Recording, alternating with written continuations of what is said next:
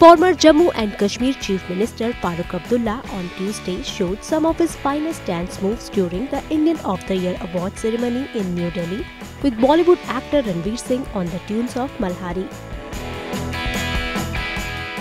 As soon as Ranveer pranced his way towards the stage to grab the Entertainer of the Year award at the award ceremony on Tuesday on one of the tracks of Bajirao Mastani, Abdullah joined the Bollywood star on the stage.